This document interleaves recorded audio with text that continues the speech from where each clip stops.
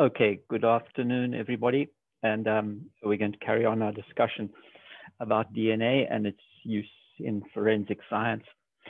I am spending some time discussing the structure of DNA and a little bit about its function, because I think it's really important that you have that understanding. It makes understanding how it's used very much easier. But also, this is a basic piece of knowledge which I think everybody ought to have or to leave college with. Before we go any further, please make sure that you have watched this movie, which I put up at our last class, the discovery of the double helix structure by these workers, Rosalind Franklin, Harold Wilkins, James Watson, and Francis Crick.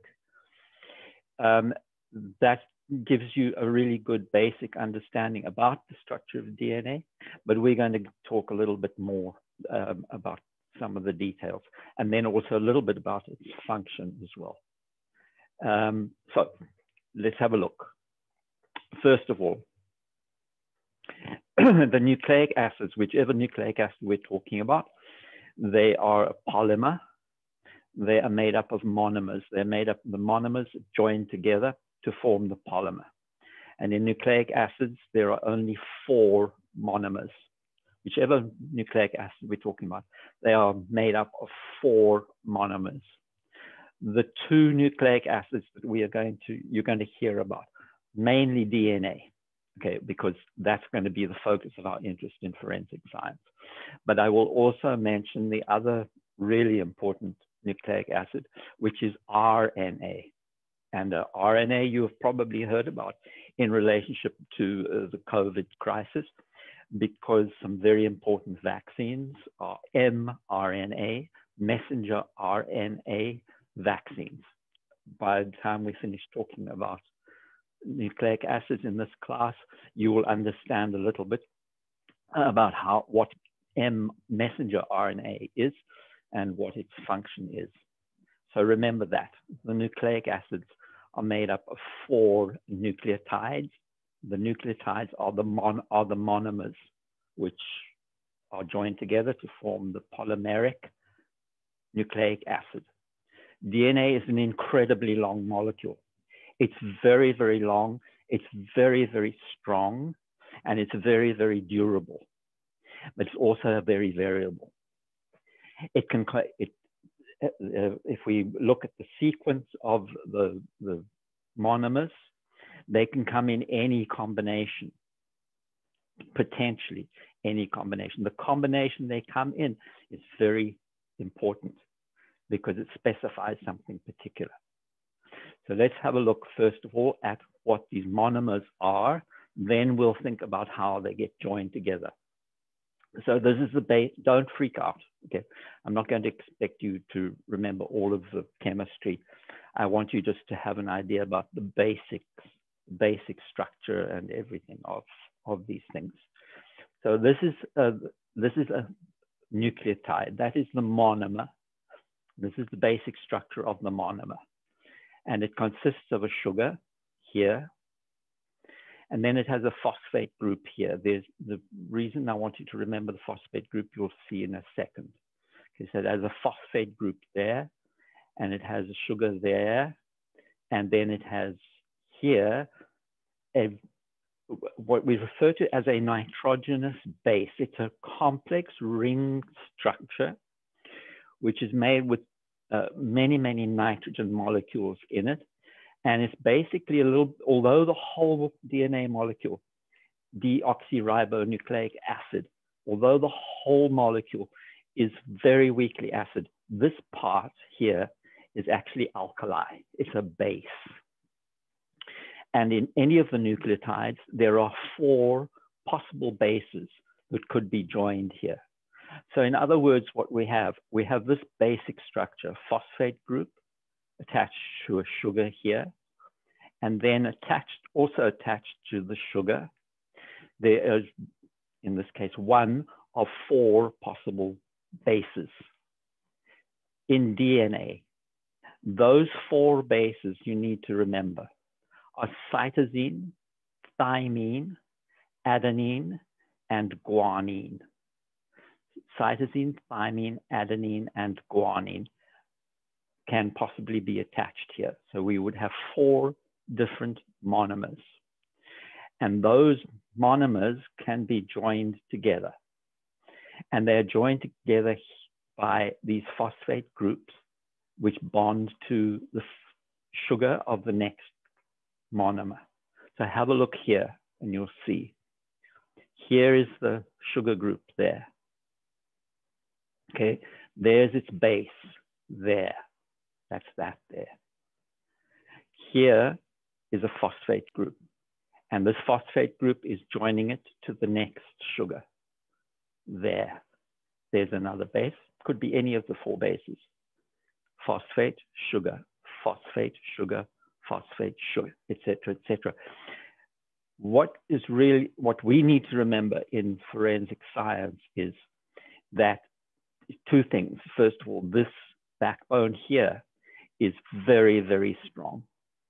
It's extremely strong. It's made up of what we call covalent chemical bonds, which are the strongest of all of the bonds. So they're very, very powerful bonds. They're difficult to break. So the second thing of significance is that I can, just because I've got this base here, doesn't mean to say I have to have that base there. I could have any of the 4 bases there. Just because I've got this base here doesn't predict what I'm going to have there. I could have any of the 4 bases. So I can put these bases, G, guanine, A, adenine, T, thymine, or C, cytosine. They can be joined together in any order for to form very, very, very long polymers, very long molecules. And what is the sequence that they come in here, it depends where in the DNA they are, but there are big stretches of the DNA where the sequence of these bases actually determines what the DNA is coding for. What we need to remember, an area of the DNA which is codes for a protein is called a gene. That is what a gene is. A gene is an area of the DNA with a specific sequence, which is coding for a specific protein. That is the gene. The DNA, as we look through the whole length of the DNA, we have meters of DNA in our cells. As we look through the DNA, however, we'll find that there are many areas which are dedicated genes, but there are many interspersed areas which are not coding for protein. They have various functions, but they don't code for protein. So that's how our DNA is made up. Our DNA is made up of sections which code for protein, but there are also long intervening sections which do not code for protein. They have various functions which we won't go into. So each strand is made up of nucleotides, monomers, joined together by very strong phosphate sugar bonds there. And then attached to them, there are these bases, which are the identifying bases for this nucleotide. Adenine, guanine, cytosine, thymine in DNA.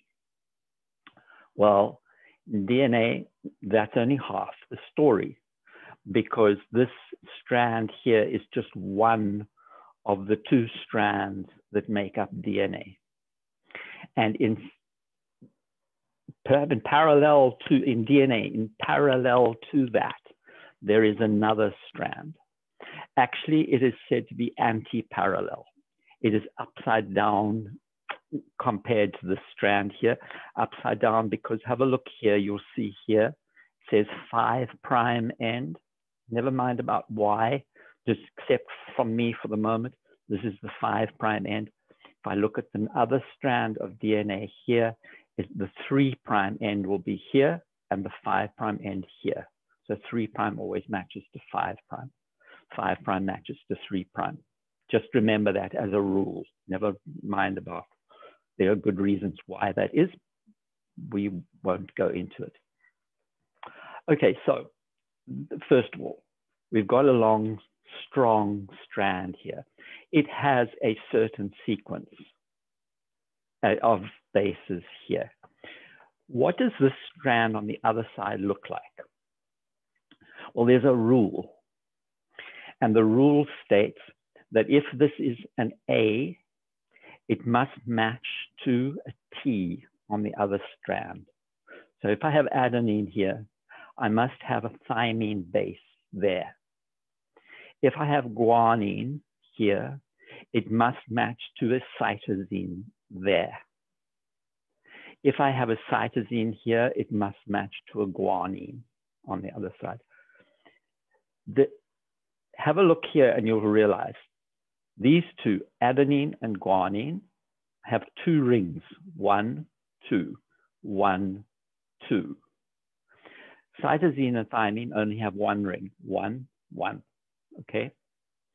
So if cytosine always matches to guanine and guanine always matches to cytosine, and adenine always matches to thymine and thymine to adenine, it means that across this bridge here, we always have three rings.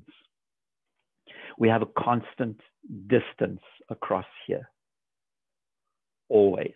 Where we have two rings on this side, we'll have one ring there. We have one ring this side, we'll have two rings there. So cytosine always matches to guanine, thymine always matches to adenine. Don't worry about these pyrimidines, purines, don't worry about the names for the moment. That you don't expect you to remember.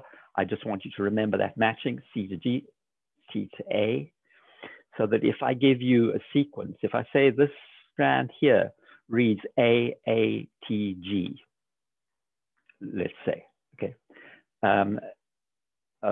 then if I've got A, A, T, G, what have I got in the other strand? I must have T, T, what did I say? A, A, T, G, T, T, A, C, okay? Always C to G, T to A. Always three rings across.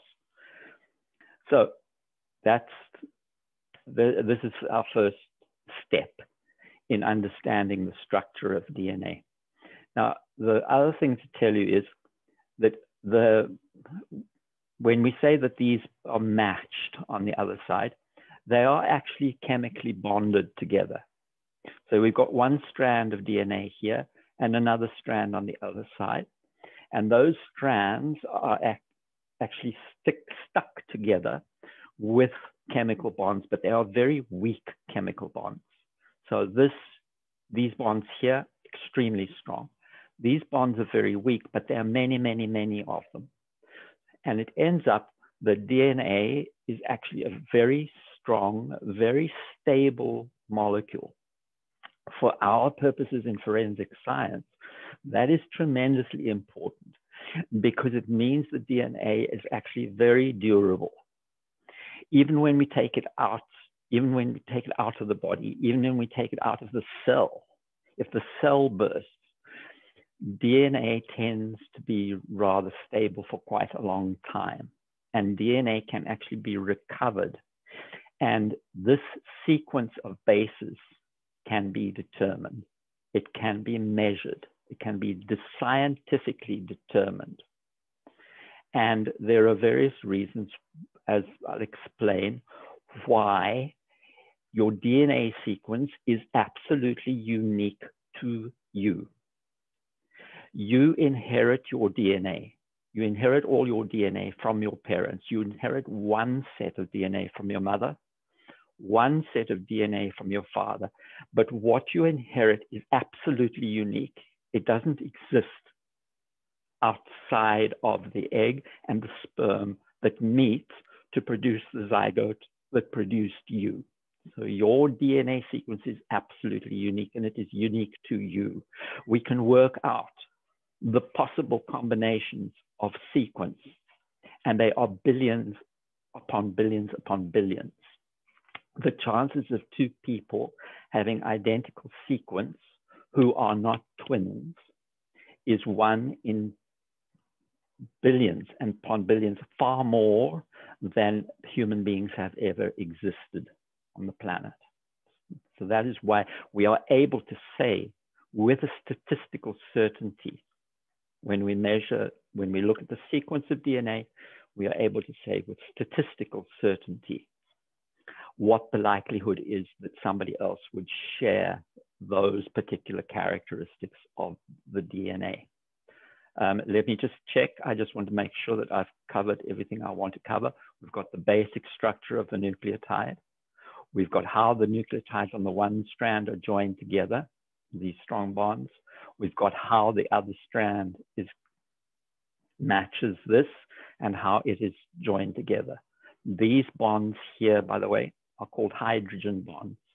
Very weak bonds, but remember there's a gazillion of them in a single molecule of DNA. Makes the DNA very stable. But as is pointed out in the movie, this also confers on DNA one of its most important properties. And that is that the DNA can be replicated. It can be doubled up. Every time one of our cells divides, and some of our cells divide very frequently. Some of our cells divide once a day. Every time a cell divides, all of its DNA has to be replicated because each cell, each resulting cell, needs to inherit all of the information. I hope you can't hear what I can hear. My neighbors have decided that they're going to demolish the interior of their house today, and they're busy doing it as I'm speaking. Excuse me if I occasionally look a bit distracted, but it just usually means that they've just hit a sledgehammer against the wall. So where was I? When your cells divide, you've got each cell has to inherit a complete copy of the DNA, because the DNA contains all of the recipes, the essential information to run the cell. Each cell needs to get that complete. Just think about this, because if we said this, when we look at this, C always matches G, okay? T always matches to A, T to A, G to C. If I split these two strands apart, I have a recipe here for a matching strand, right? So I split them apart and I can easily recreate the matching strands. I have a double strand here, split it apart. I can recreate the matching strands very easily. As long as I have one sequence, I can easily create the other because of this matching rule. So to tell you a little bit about how DNA actually works inside the cell. DNA is a master recipe. Let's just say that we're going to just talk about genes for the moment. So in a gene, there's a recipe for a protein. But that protein is actually made in the cytoplasm of the cell. The DNA in our cells, human beings, most of our DNA is held in the nucleus. So the DNA is inside the nucleus, but the machinery to make protein is in the cytoplasm. What the cell does is when it requires a protein, it will go to a gene and it will read the gene and it will produce a copy of the gene in another nucleic acid. And the nucleic acid that carries the copy of the recipe is called messenger RNA. Ribonucleic acid is very slightly different to DNA. But the most important thing to remember about it is that it is, first of all, it is single-stranded. It's not double-stranded like DNA. That's the one thing. The other thing is that instead of this base here called thymine, RNA has another base called uracil. It's very similar, but it's slightly different, and it's called uracil. But that is a way to label the RNA. It tells the cell, this is RNA, and this is and it instructs the cell, this is what you must do with it. What is done with messenger RNA is it is read to produce a protein through the cellular mechanisms. DNA is stable, very long-lived. RNA is not. Messenger RNA especially is relatively short-lived, hours, if that, before it's broken down. DNA is very long-lived. It should last your whole lifetime. Okay, but RNA is not. RNA has a useful lifespan, and then it is degraded. Just remember those three differences. In DNA, the sugar is deoxyribose. Just remember the name. Deoxyribonucleic acid, DNA. In RNA, it's a sugar called ribose. So it is ribonucleic acid. So RNA, sugar is ribose. DNA, the sugar is deoxyribose. Second, DNA is double-stranded. Very long molecule, and it is double-stranded. RNA is single-stranded, and it's usually much shorter because it's usually just a copy of a section of the DNA. So RNA, single-stranded, DNA, double-stranded. RNA has uracil instead of thymine. And basically, DNA is this very long, stable, long-lived molecule. RNA, short-lived, and a temporary copy used to make the proteins. So with that in mind, realize that in one strand of the DNA is a sequence which contains the information for a protein. So all of the information of a gene is contained in what we refer to as the base sequence. The base sequence, if we're looking at this here, is T, G, T, G, C, T, okay? And the matching strand of DNA must be A, G, C, A, C, A, because T always matches to A, G always matches to C, okay? So when we read up here, what we're looking at here is the base sequence. And in any gene, it's just one strand that has the recipe sequence, if you want to think of it that way. Now, we need to just give you a little bit of understanding about why our genome, each of us, has a sum total of genetic information, which we refer to as the genome. That's all your DNA sequence. Each of us, our genome is unique. It is absolutely unique. And unless you have an identical twin, and if you have an identical twin, then you share genetic information. You share the same genetic information. The reason for that is we need to understand how, in fact, we produce egg and sperm.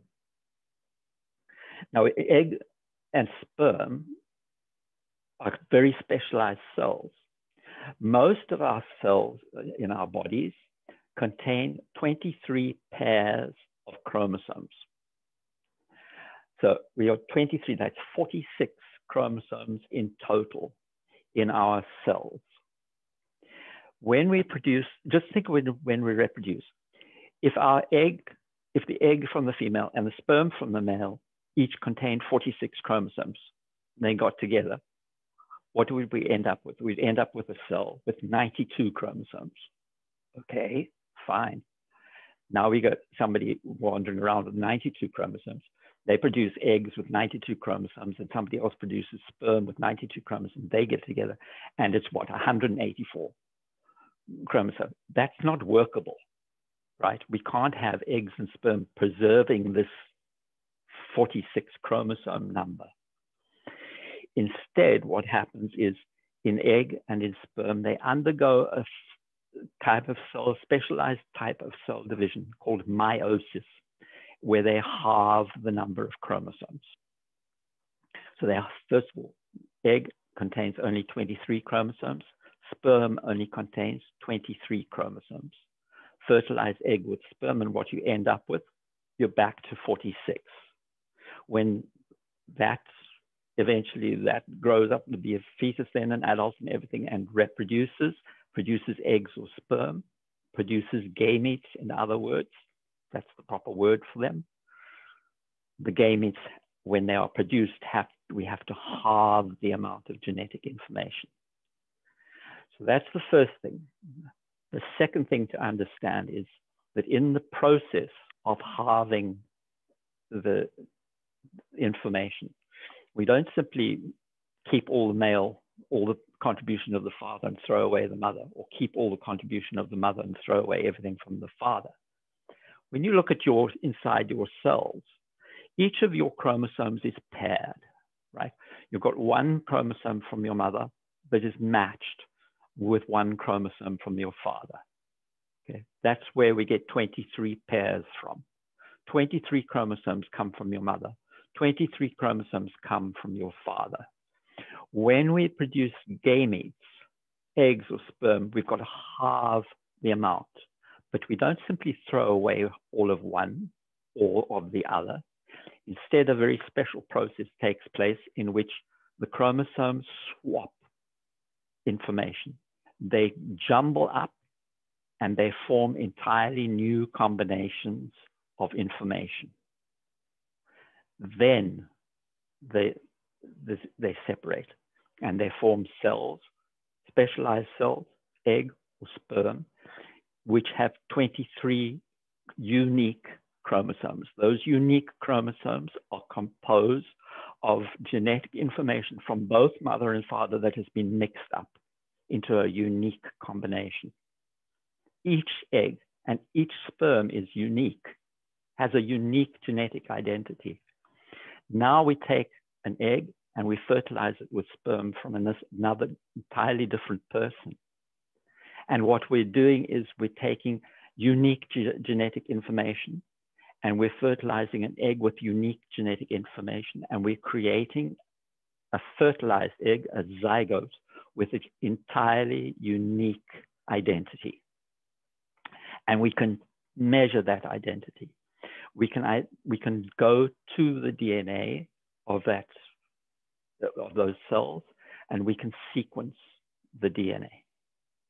So that is the first thing to understand. I know it's a little bit difficult to follow, but just to use this paragraph here in your revision of this material, and you'll be able to remember and to understand that during the process of forming egg and of forming sperm, the DNA is recombined. It is recombined into unique genetic sequences that then get together to form a unique zygote.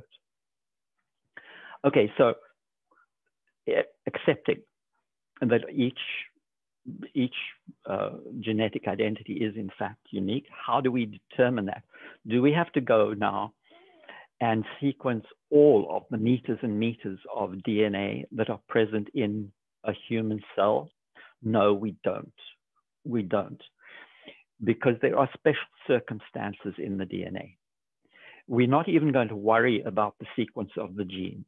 Instead, in forensic science, we're going to go and look at the intervening bits of DNA, because the intervening bits of DNA have their own characteristics. And we can sequence those in ways that we'll discuss later. We'll be able to sequence those and distinguish one person's DNA from another person's DNA. We don't have to sequence the entire amount of DNA that's present in the cells.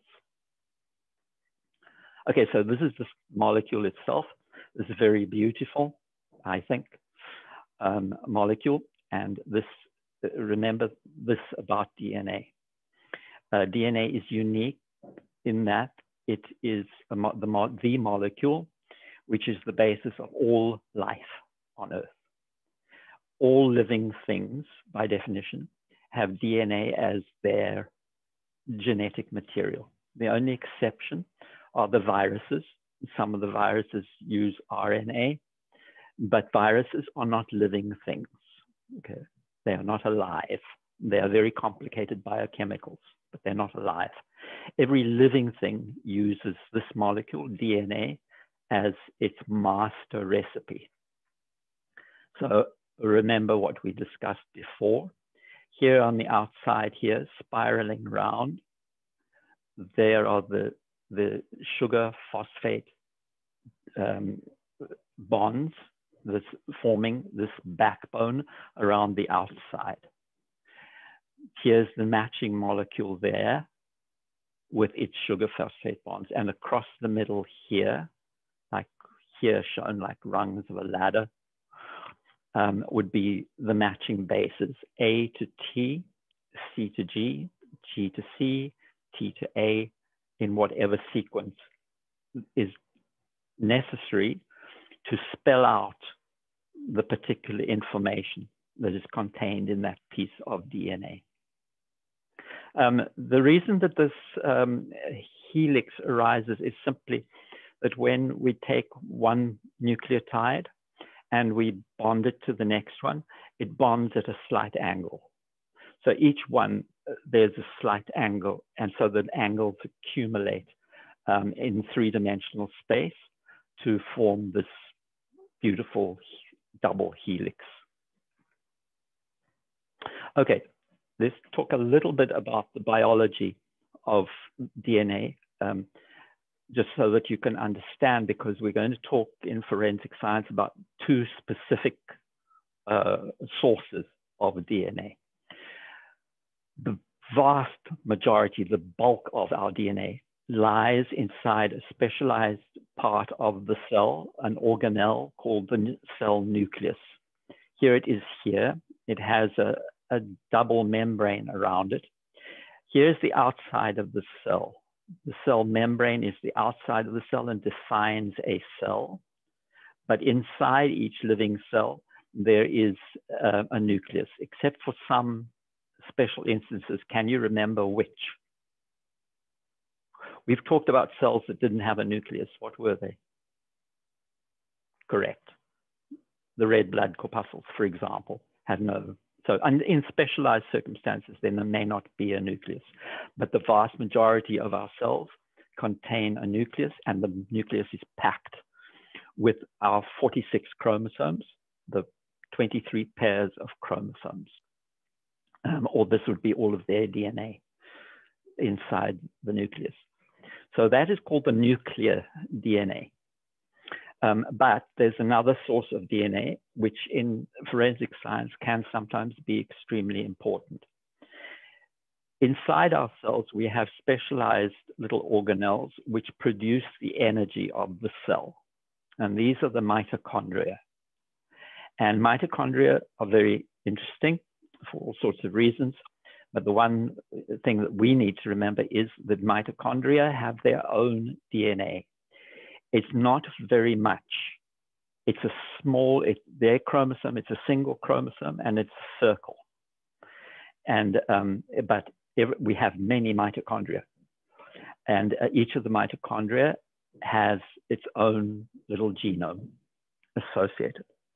So first of all, I've described to you where our nucleus comes from. Our nucleus arises, half of the chromosomes in the nucleus come from the mother, half of the chromosomes come from the father. So half of but they're in unique combinations that have arisen during meiosis. So that's all, our 23 pairs of chromosomes are contained here in the nucleus. So the nuclear DNA is inherited from your father and from your mother, half-half. That's easy to understand. But the mitochondrion is inherited only from your mother. When an egg is fertilized by a sperm, all that the sperm donates of significance is its nucleus. It injects its nucleus into the egg to fertilize and to double up the number of chromosomes. The egg has 23 chromosomes. The sperm has 23 chromosomes. Put them together, 46 chromosomes. But the sperm is unable to inject a mitochondrion. So all of our mitochondria are already present in the egg. So we inherit our mitochondria from our mothers. And our mothers inherited their mitochondria from their mothers. And so on, and so on, and so on. You can trace the history of your mitochondria by tracing them, your maternal line of inheritance. So this has an important implication because the DNA contained in the nucleus is unique. It is individual character, right? And if we can sequence, even if we're just sequencing portions of it, we'll be able to establish individual character. We may be able to tie the sequence to a particular person with certain statistical certainty. But you share your mitochondria with a big group of people. And they are all the people who are in that maternal line. Start tracing it back. Start tracing that maternal line back through your siblings, then through your cousins, through your second cousins, third cousins, etc., etc., etc. And you're pretty soon looking at a large group of people who share mitochondrial DNA sequence. Mitochondrial DNA sequence does not give us individual character. It gives us class character, but it may still be very important. Sometimes the DNA, nuclear DNA, degrades. It will eventually degrade, especially if it's in the open air. So from a body fluid, blood, semen, or something like that, eventually the nuclear DNA may well degrade and be lost. But the mitochondrial DNA is very tough. The mitochondrion itself gives it some sort of protection. Even if the mitochondrion dies and dries up, the DNA inside the mitochondrion tends to be quite tough and tends to outlast the nuclear DNA. And the only genetic information we may be able to get eventually is from mitochondrial DNA. Doesn't give us individual character, but it may be useful class character. It may be able to allow us to assign a particular sample to a group of people. We know this sample came from this group of people. And I'll describe later on some very interesting cases where this has happened. Okay, so at this point, I want you to watch another little movie. And this is a movie which describes the very first instance where a crime was solved by DNA sequencing, by looking at particular characteristics of DNA. This is how the entire forensic science of DNA sequencing arose. And so that is this movie here. So please watch it now. And then next time we will carry on with our discussion and I'll describe in more detail how it is that certain parts of the DNA end up being unique to particular people, okay? So, and I'll see you again on Wednesday.